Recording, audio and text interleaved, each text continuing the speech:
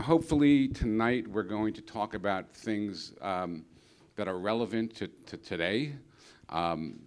These are, really experienced managers. I'm old. I've been around a long time, so we're going to try to take it up to like the current issues, and that's why it says music management today. I think management has a lot in common with the old days as well. I mean, one of my mentors many years ago, in explaining the music business to me, said it's a very simple business. You find great artists, you let them make great music, and you figure out a way for people to hear it and see it. And basically, that's still the business. And in doing that, to me, having been a lawyer for over 36 years, the most important characters in the business are always the managers. They are the ones that do that. And as a lawyer, great managers have only ever made me look good. Bad managers, different story. So we've got a few topics that we're trying to talk about tonight and have some kind of engaged conversation. We're supposed to only have 15 minutes for Q&A.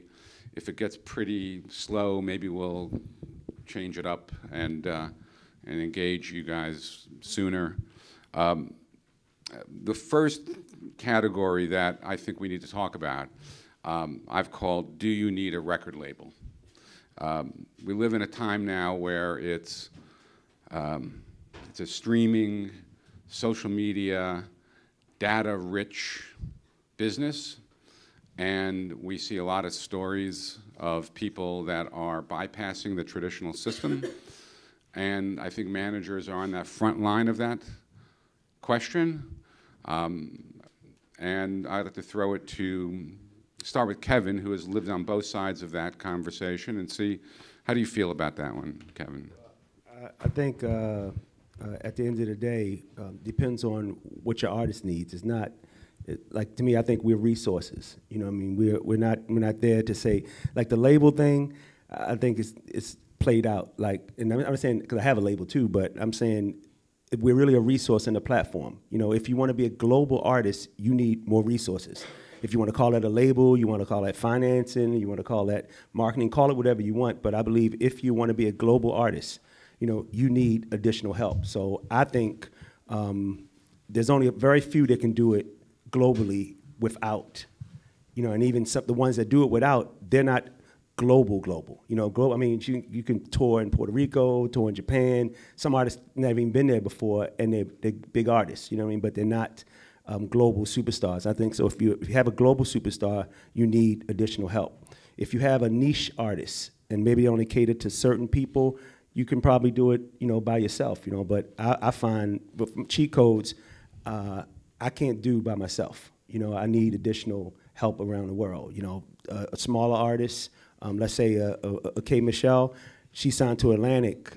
It's good that she signed to Atlantic because they give her more resources to time from TV to doing records. So I believe you need all of the above. I don't think it's one way for an artist right now. I think that's where, are we in a state of transition there? Yes, so there's money. There are certain genres like pop music where you need to go to the traditional media sources. But say, Andrew, you live in the world of a culture, of electronic music, and basically the music gets put out and it's gone global. How do you respond to that? Yeah, I mean, I agree with Kevin that it depends on the artist. I think we've seen that we've always viewed a record label at its core definition of like a group of people who are there to exploit your master recordings. And that takes access, it takes revenue, it takes infrastructure. So if you have the ability to provide infrastructure and revenue to work those things without a traditional record label, then I don't think you need one. We didn't have one for Major Lazer in North America. We had infrastructure, we had revenue, but we did have one internationally, right? We work with Because Music in Europe because I don't know how to break a record in Benelux as well as Emmanuel at Because. So I don't think it's a simple yes or no question. I think, we set out to prove that you could do it by yourself and do it big. You know, we went to #1 with Lean On our own, independently in North America, to prove that it's not just about being a niche artist. And a lot of that is driven by the fact that we came out of a community that supports itself, right? There's 150,000 people at EDC, Coachella, Lollapalooza, any of the above festivals that are playing each other's music and remixing each other's music, and the same thing exists on the internet. And I think that has provided us with the ability to be more independent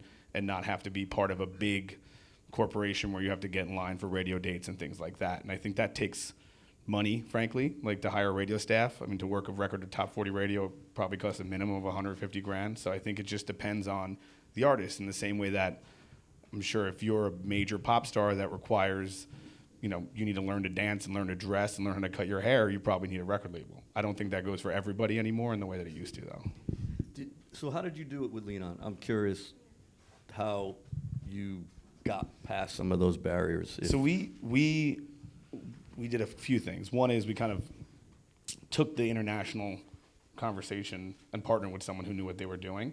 And while everyone was out there kind of fighting with Spotify or deciding whether or not they like Spotify, we really leaned into the Spotify conversation in a way that affected, like, it kind of broke down any kind of country barriers for the music. So it started breaking market by market, right? It broke in the Nordics, then it broke in France, then it broke in the UK. And by the time we took it to radio in North America, I mean, I don't remember the exact number, but it was significantly, it was in the top 10 global chart on Spotify. So in the kind of traditional radio promo game of have some hard facts to pitch to these guys, that was the fact. On top of the fact that the band was worth 10,000 tickets in every major market in America, was already a festival headliner. So we had a lot of analytics to build upon.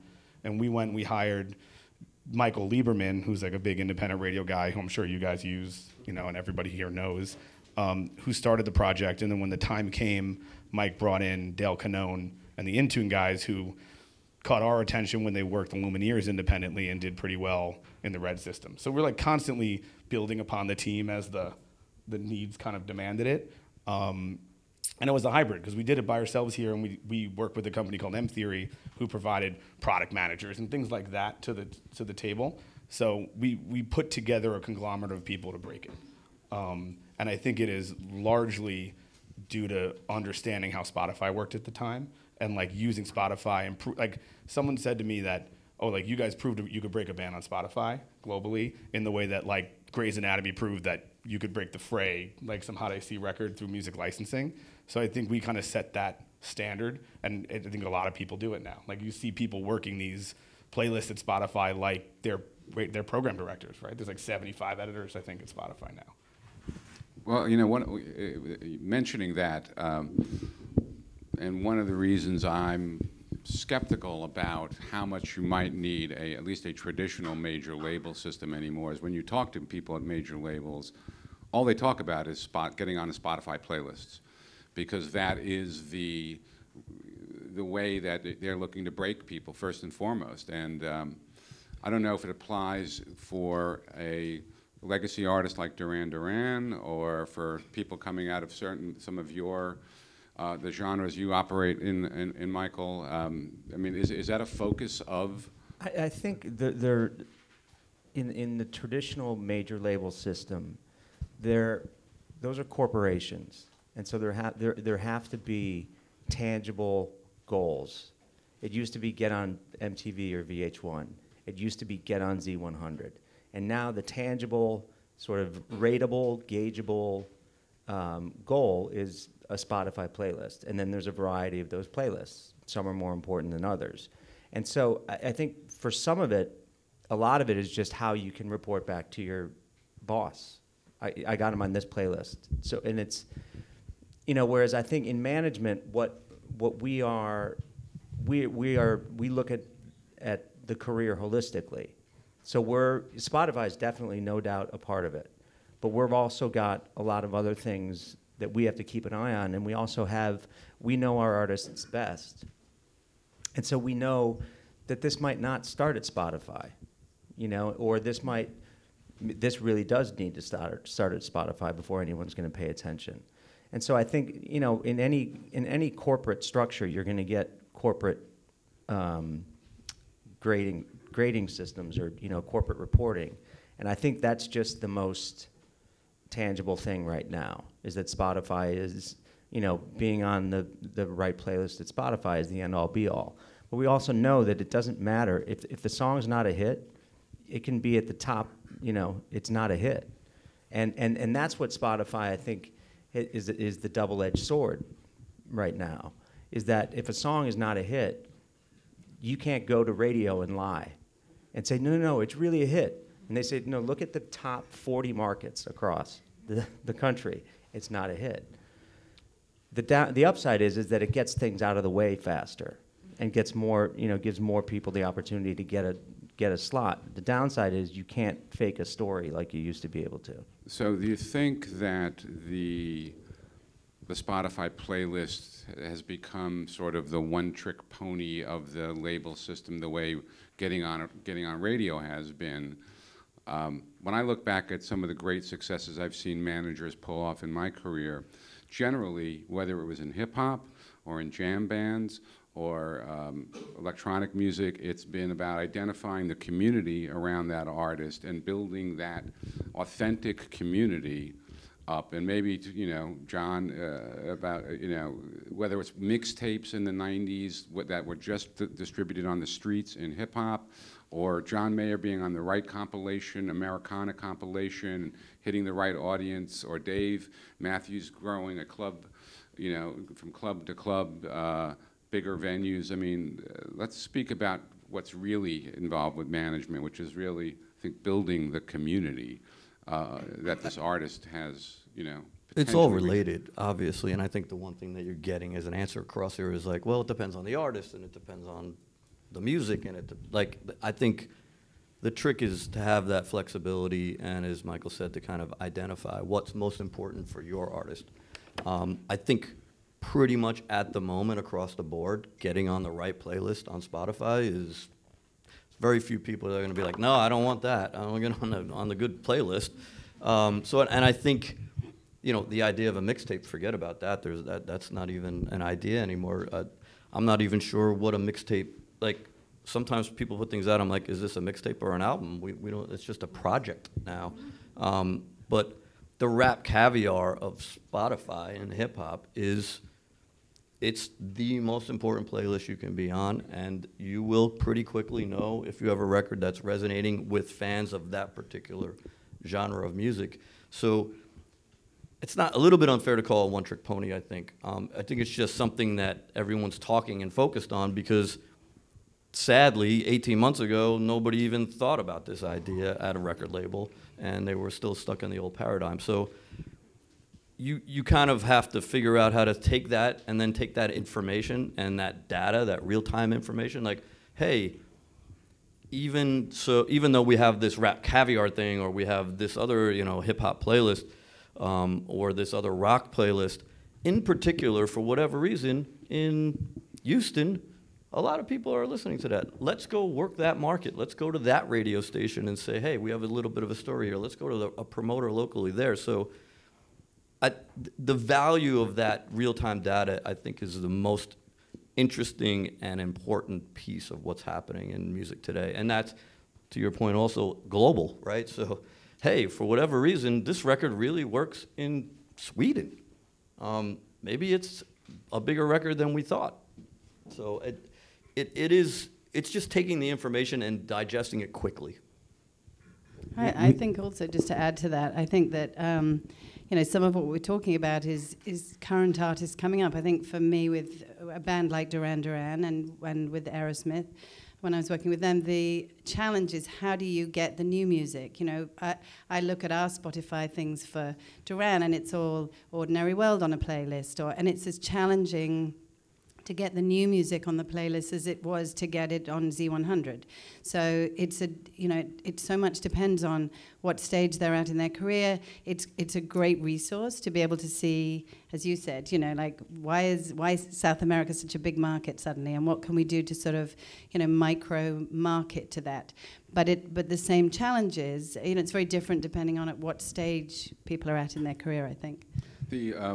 The streaming services, their playlists, are they much more open than the restricted playlists that we started seeing at radio formats? Or are they Is it political? Is it tough to get on? It's become the game now in terms of getting people to hear it. You know, and then trying to go to radio from then, or can you go to radio and then, you know, does it matter getting on a? I mean, I got a real-time example. Maggie Linderman, Pretty Girls. We thought we had a great radio record. I said thought. $100,000 later, we realized we didn't have a great radio record. But she has 2 million followers. So I'm like, how do I get to that community? How do we migrate them from here to Spotify? Then we did a remix. Spotify put the original version in top playlists, and it didn't come back. Then Chico's did a remix of the record, 500, 9,000 consumption, 12,000. Now we're doing 20,000 consumption based off of the remix. But 60% of those sales are coming outside of the US.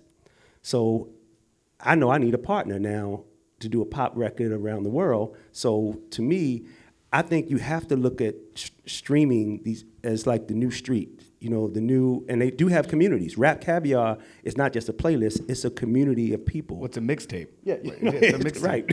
So you have to me, you have to cater to it, because I could have gave up. When it didn't work at radio, I could have gave up. But then you got this thing called Musical.ly, and people started singing a record, and I'm now getting calls from all kinds of international labels saying, hey, can we license this record? When we first put it out, everybody said, well, I'm not sure.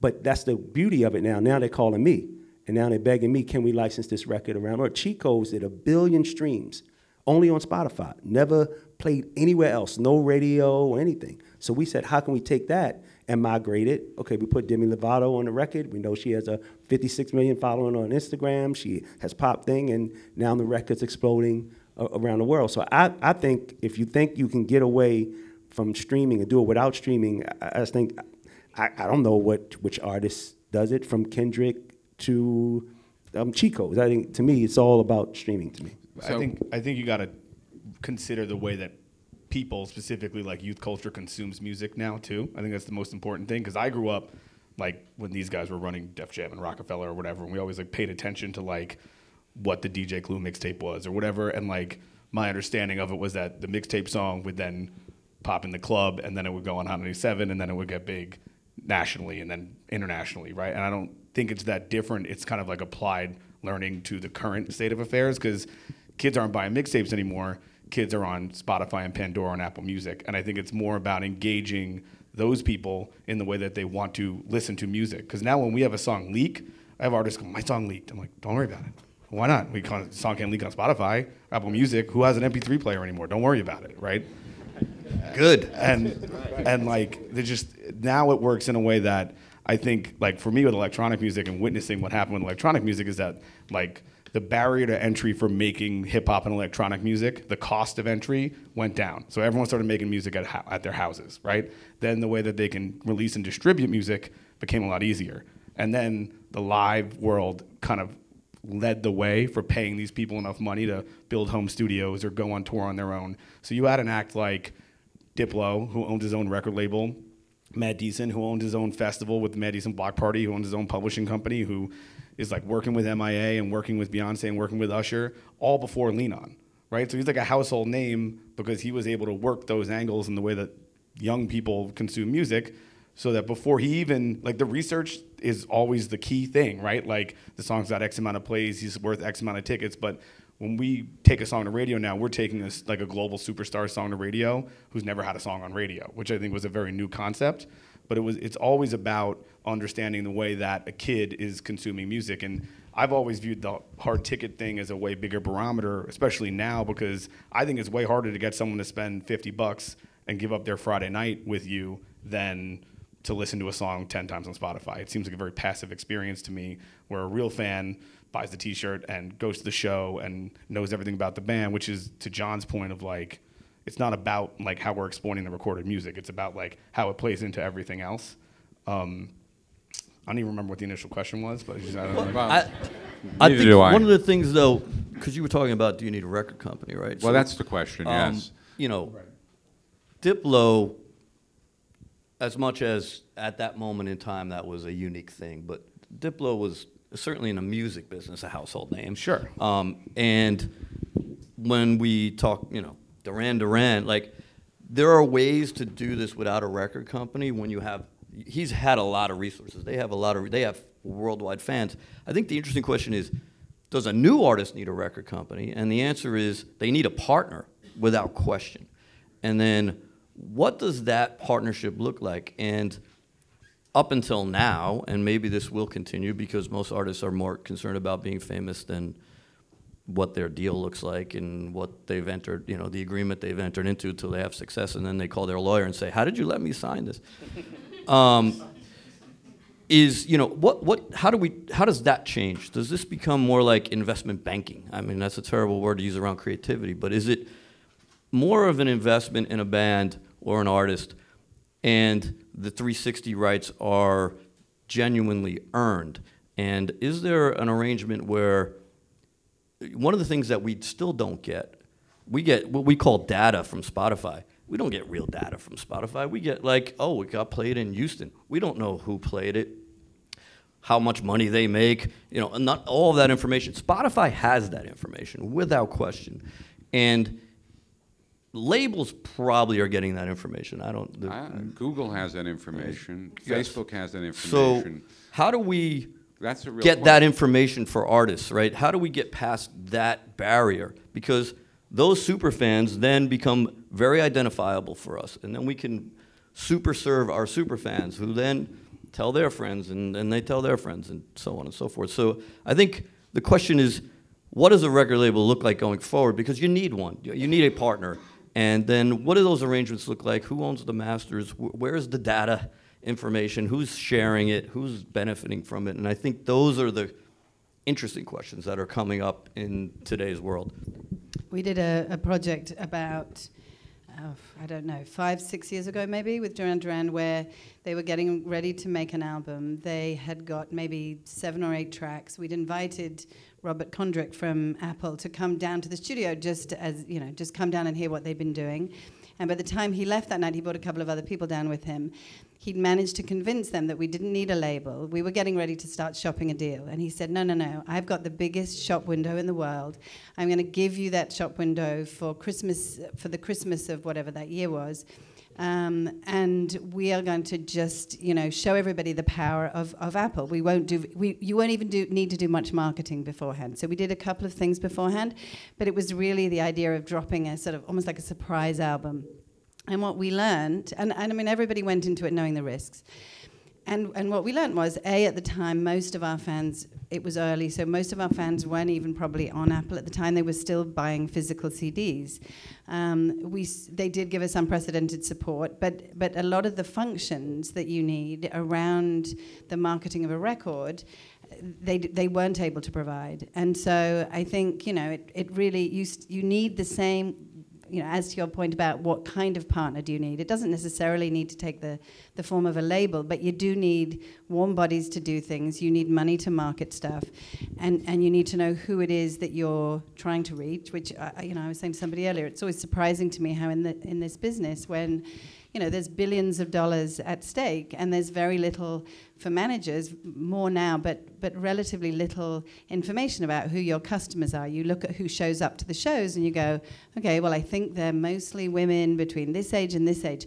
But you don't really know. To John's point, you don't know how much they earn. You don't know, half the time when they're buying tickets, you don't even know where they live. And I think the more information we can get around that, the better job we can do to market to those people. And I think that's where that certainly is where we're headed, is we're going to invest heavily in the data collection business, and building in our own infrastructure to collect that data, analyze that data, so that we're not reliant on people.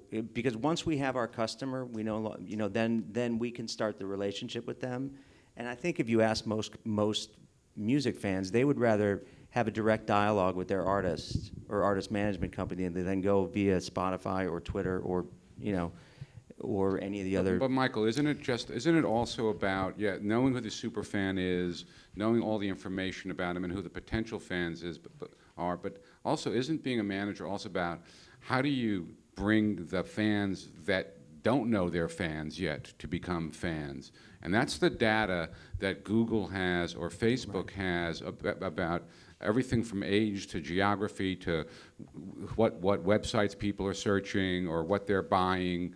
That, you know, because, you know, you want to, it's the goal is to build this community to the biggest, reach the most amount of people for your artists. That's all they want. They want to reach their music and their, you know, impact to be as big as it can be. And I want to talk about, have you focus on that. I think it is the issue for the next 5 years. I have a question. So are you thinking of that as a one-on-one destination for each artist?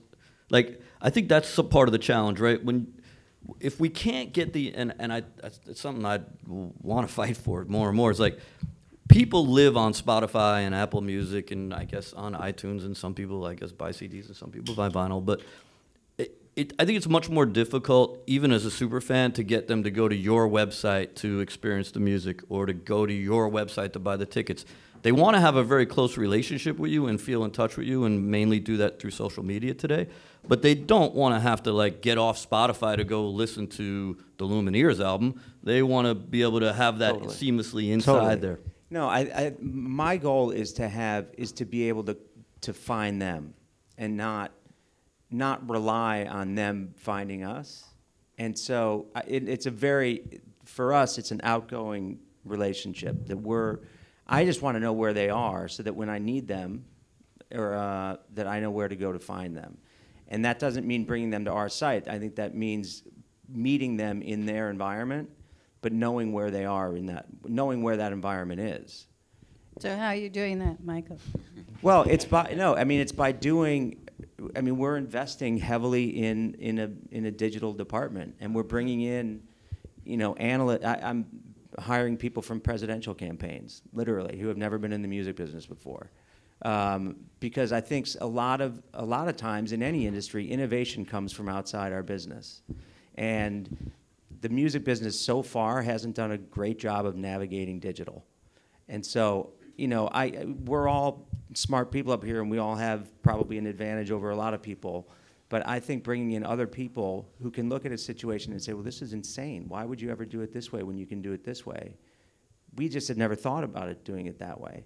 And I think, you know, you, Andrew, I think what you did with Diplo definitely made people look at it differently and think, wow, I mean, that is I have always said that no artist has ever broken worldwide without a major label. And you were the first, and that's Radiohead with the Tip Jar.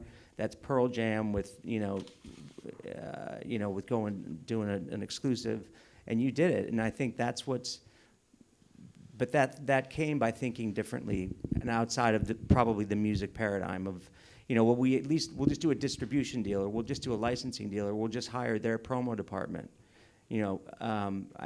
So I think that's you've broken it down and sort of broken the mold in terms of, and shown what can happen. It's interesting because you're making me think about, though, like, I guess the one reason why anyone would ever consider signing to a big label in the future, from my perspective, is if they had access to that information that they were going to share. Like, Right. if they were a one-stop, if you didn't have to go out and build or go through the painstaking process of building a staff and teaching them about the fundamentals of the recorded music industry, and then teach them how to share the data or the kind of data you were looking for, if that was already provided, that would be more valuable than a radio department, in my opinion. That's like, it's interesting that, like, to me, like, the entire economics of the record business has changed, but the record deal hasn't. Like, Right. what you pay and Right. what you get for it is the same. Right. But now everything is different in terms of how the money has changed hands and how people experience music. If you You're have also that assuming data, that they're hiring people that'll get that information. I'm not even sure they're getting. Sure, what I don't they think should they're be getting getting out of the data. I don't which think they're is getting scary. it. But if you have that information, doesn't marketing and distribution become the same thing?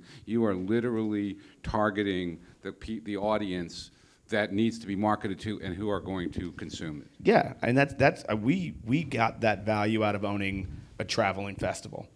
You know, we owned the Block Party at its height did 280,000 tickets, right? That's 280,000 names, emails, addresses, ages. You know, it's the most specific demographic we've ever gotten access to for our fan base. And if there was a way to gain that from Spotify and Facebook, that it would be game changing. It's almost like conspiracy theory-ish that the labels have it, and we don't know that though. Right. Well, let's just switch it a little bit here for a second. I'm gonna say that's not a theory. Kevin's going to be quiet about that. Do you have it, Kevin? I plead the fifth. No, it was, but honestly, one of the reasons we got Google as our biggest investor is because we felt that the YouTube and Google data was very important. So I'm not going to say that I have all the information, but I have access to enough to know, and enough. Like I'm working the head of director of economics at Spotify because I want to understand what he's looking at. And so to me, it's just about not just working a playlist person. You have to work the whole building. You really have to figure out, like Melanie Martinez signed to Atlantic, she just catered to her fans. All she did was cater to her fans, and it continued to blow, and she was doing 2,000, 3,000 seats, but she catered to her fans, And to me, I think, I can only say with Maggie, she had 2 million people. They were just on Twitter and Instagram.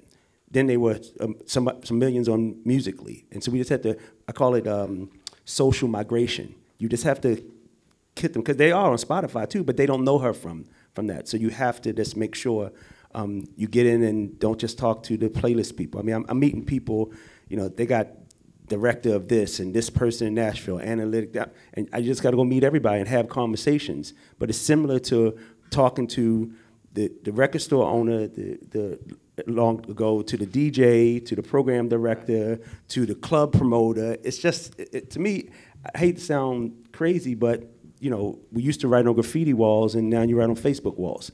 We used to hand out flyers, and now we got Instagram and Twitter. And to me, I just think it's a lot of the same, but it's more. You just have to be, hire the right people that's willing to take that journey with you. I agree. I think I said at the beginning that it's a lot of the same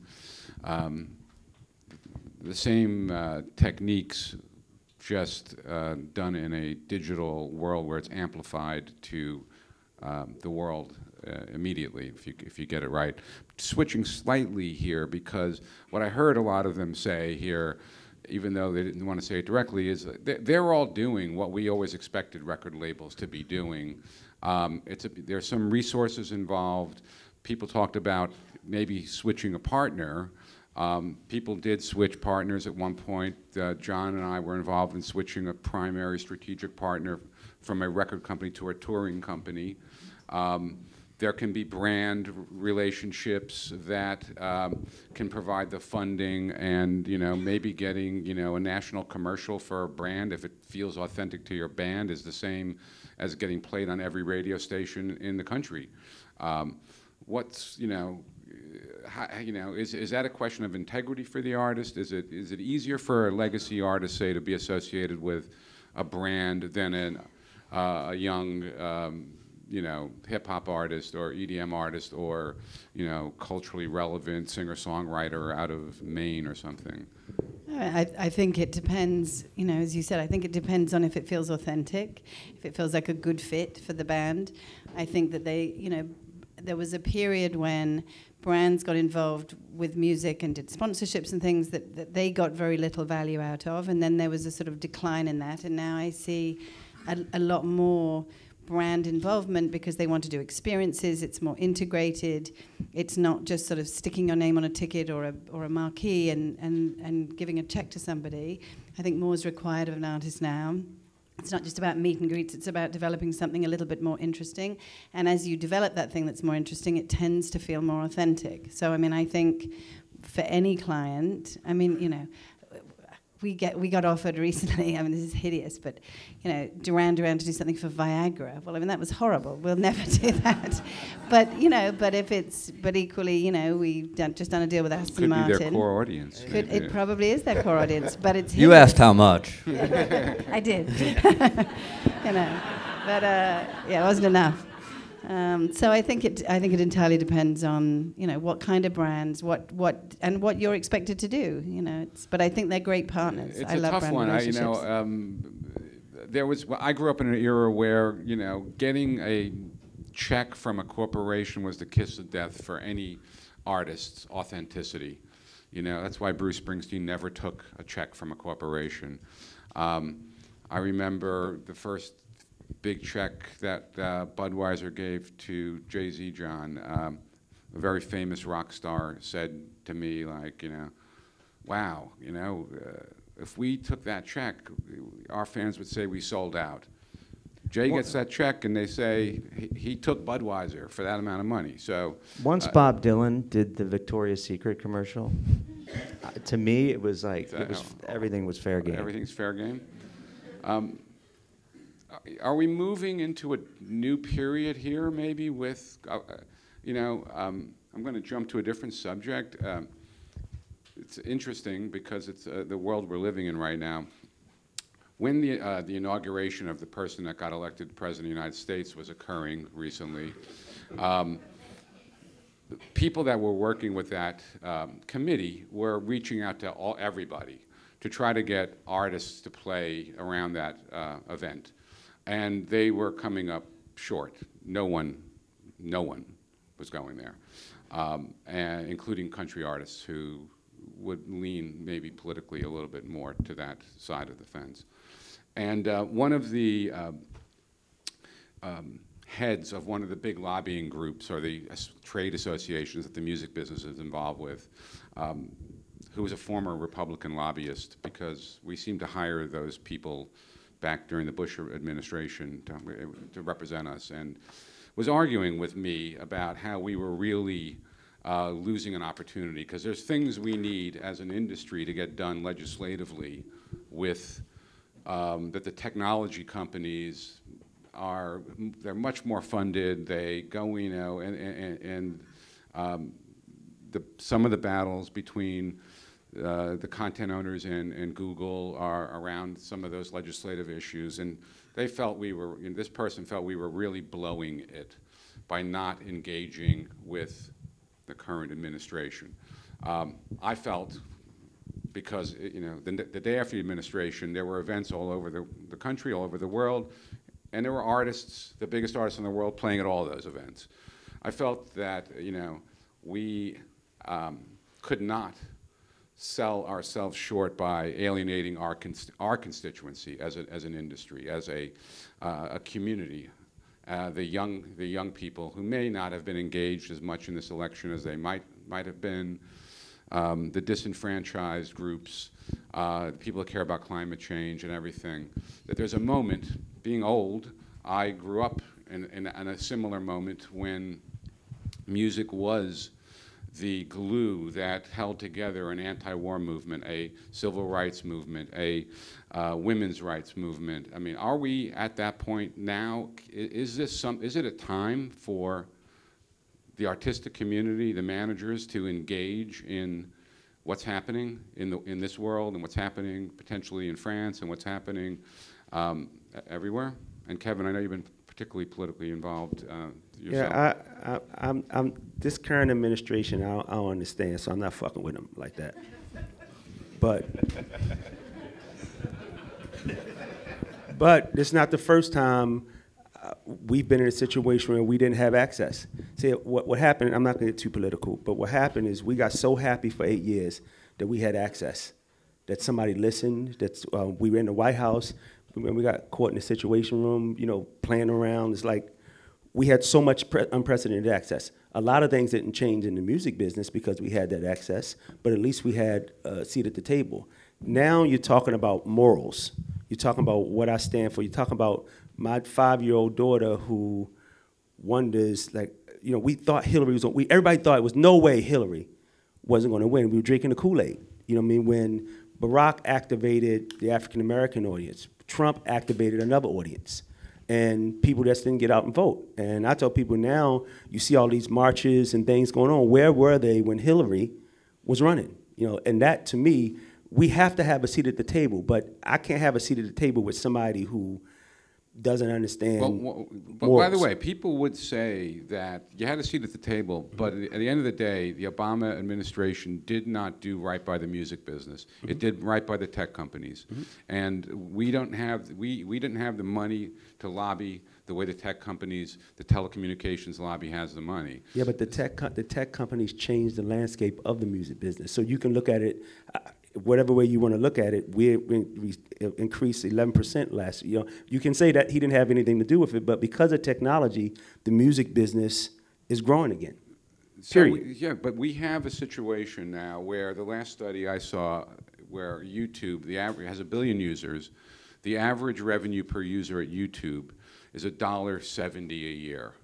The average revenue for a paid subscription, paid subscriber at $10 a month is $70 a year. That's an incredible barrier here, and one could make an argument that YouTube is the real obstacle to full monetization of the music industry. The fans love it, artists, people use it. There is some research, recent research that's showing YouTube's starting to feel, I think what will happen is it will fix itself. I think there will be less and less YouTube consumption and more subscription-based consumption. It's just a matter of people now. It was a different thing, right? It was a place to go. You couldn't really stream music 6 years ago anywhere other than on YouTube. It was disguised as videos, but you were streaming music. So I think it's wrong, and I think there are some unfair things that are going on. We could argue for that, and certainly there's, although it's a dying industry now, right? There's still the radio issues and whether artists should be getting compensated for that, where they do in pretty much every other Western civilization country. But it's fixing itself. I think that part of it is fixing itself. I mean, I think a lot of managers and a lot of artists like YouTube from its promotional point of view, from its discovery point of view, but how can you fix the difference between $1.70 and $70? Don't put your music on it. So you're talking about basically then going to war with this platform that has 1 billion users. And if one person doesn't put their music on YouTube, does that matter? Does it? If there's a solution that people that, there should be a win-win there, right? There should be a win-win for YouTube and the music industry if we can figure out how to work together to get towards. But we can't. But the labels can't work together. That's the problem, and that's the artists can. Right, but the labels own the artists' masters for the most part, and the artist can't say you can't put me on YouTube. In most record deals, the label's going to say, yeah, I can do whatever I want with this. I own it. And the record labels can't talk to each other to figure out how to solve the problem. Although they with YouTube. seem to be solving it a little bit better with Spotify in particular. Yeah, I'm not saying that they don't, but I mean they should all step up and take their music off. I agree with that. All the labels should just. They're fighting Spotify on that. So they're threatening to do that. One of the to reasons two things going on. I think the Spotify conversion numbers are really up now from the free tier. So all of a sudden the labels are going, wait a second, maybe this free tier is converting enough people, and they're just ultimately interested in getting to 200 or 300 or 400 million paid subscribers, and it's happy days for everybody up here in the room and out on the streets. I think it seems like the labels would like to try to solve the YouTube issue, but they're worried about alienating their customers, who a lot of times live on YouTube and use it as the kind of modern-day radio. But it's a message. It's a messaging thing. If the labels all went and pulled their music and said, you know what, we're pulling our music because this is a jobs issue, and our songwriters are losing their jobs because they're not getting paid. So the people who wrote your favorite songs are unemployed because they don't get paid enough. If that were messaged correctly, and that the labels had the sort of the guts to pull down the music, things would change. So, but what bugs me out is this: we used to make videos. We paid for them, and then we gave it to channels for free. We didn't make any money then, but we saw money come a different way. But we still made those videos and gave it to them. And then Viacom said, well, we should be paying a little bit for that. Radio, like John said, we'll go try to get our records on radio. We really don't get paid for what it should be, like everywhere else in the world, but we were cool with it, and it started to change. It started to change. Technology's still young in the music business, and you have to allow the time. And I'm not saying, listen, so I know, you know, I don't want to go too much because I believe in YouTube. I believe in Google as my partner. But You what got that on tape, right? of course you got it. Yeah. But what I would say. That needs to go in the sizzle reel too. What I would say, for the first time now, you have a real music person inside of the building, and that person has been charged with making it a. You got a bunch of engineers who all they knew was how do we get more people to look, and that would now it's going to change into a music friendly, content creation friendly place, but it will take time. That's the reality of it. I agree with- Only thing I I want to agree with point you. out, just 1 second here, and I know I'm not supposed to be talking this much, but the difference back is we used to be in a business where we used MTV to get people to buy physical units. Right now, the sale is the listen. Radio used to be something we used to promote people to buy a physical unit. Right now, the listen is the sale in the streaming world. So consumption is the transaction. So it's being given away for peanuts over here, and we needed to move over there. I just look at it different. I look at all these services as opportunities for us to get big audience. The economics we have to work out.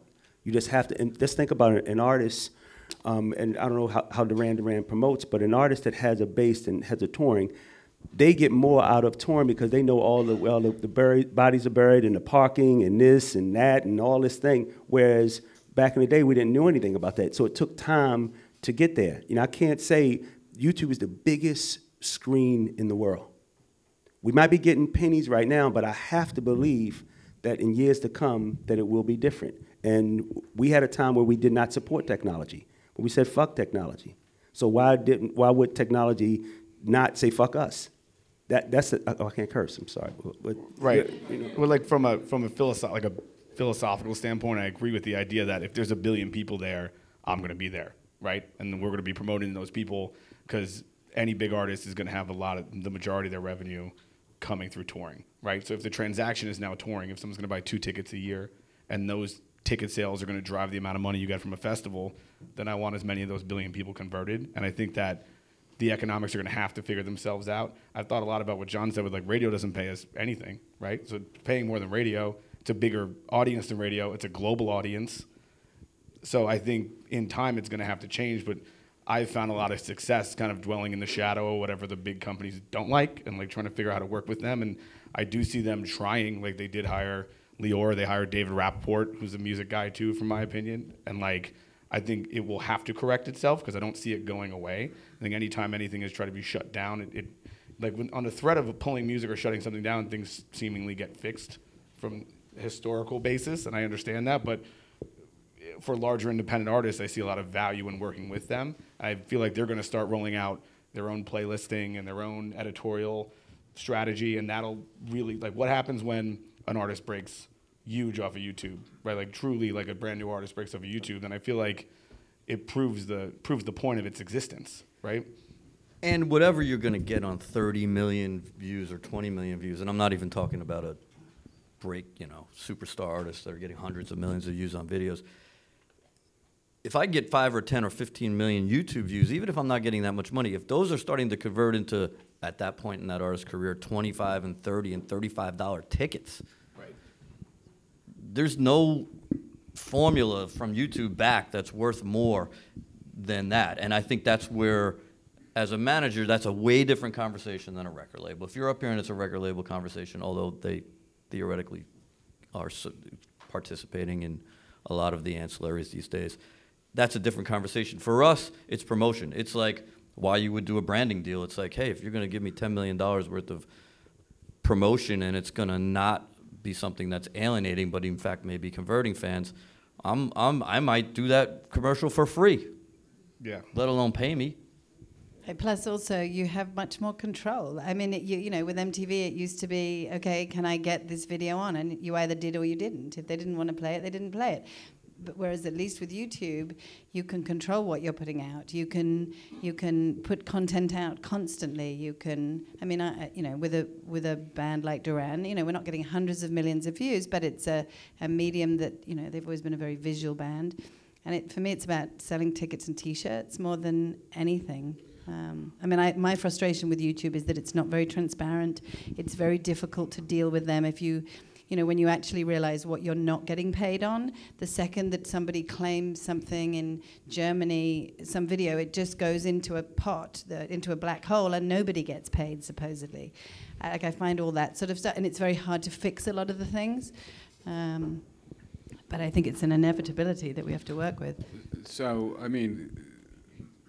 the promotion, the marketing, the uses of, there has to be a way to bridge these two things. And it seems to me that it's the managers in the artist community that are in always the 360 business to lead this way, because I do think they're headed down a lot of brinksmanship with the labels right now, who are getting, or just looking at those numbers, and that study came from one of the major labels, and seeing $1.70, $70. If we can figure out how to message this the right way, we've got to go to war with them. And they're even saying we need the artists to make the message to the fans. But sounds like you all feel that there is a lot of use from YouTube. Can you get a company like Google, which is either on any given day the biggest or second biggest company in the world, to change its business DNA to work with? Can Lior do this? We know him. He's great. He's powerful. He's determined. But can he overcome the business DNA of Google? Do we think, though, when we talk about that, the reason that $70 on a subscription is because someone's paying, right? $10 a month or $8 a month. Yes.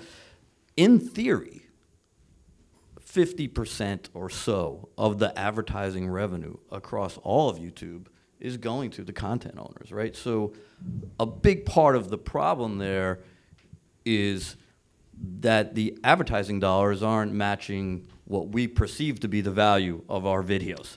Supplemented by the fact that on the free tier of Spotify, the number from the ad revenue tier is much higher than what's coming through from YouTube. So it's got people's suspicions up way high. But it's also a much smaller sample size, right? It's a lot harder to monetize a view in Brazil than it is in, supposedly. So I think that's part of it, and I think what has been, they've tried this and it hasn't really worked, is like to go to a YouTube subscription service, which nobody wants to do. Like that's anecdotal, but it doesn't seem to me like there's a huge demand for people to start paying for YouTube. Well, what's also lost here is that the labels own Spotify, own parts of Spotify, pieces of Spotify. They don't own anything of YouTube or Google, obviously. So the labels are in this game as well on Spotify. So they're always going to feed that to make that succeed because they're invested in it. And so it's easy to paint Google and YouTube as the devil. Two of the three label groups contend they're going to liquidate that equity. When that equity gets liquid, they're going to distribute it to their artists. According to them. Right. So they claim. Well, back to transparency. They might have to start paying the Spotify royalties first, and then we could get to that. Some of the cynicism built up over many years coming out here. Great panel, great managers, Michael, Andrew, Kevin, John, Wendy. Thank you for coming. Thank you all. Thank you.